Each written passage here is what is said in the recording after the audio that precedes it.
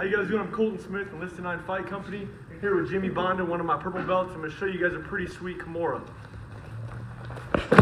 So closed guard right here. Pretty easy for me to get this far side grip. All right, cross side across his body.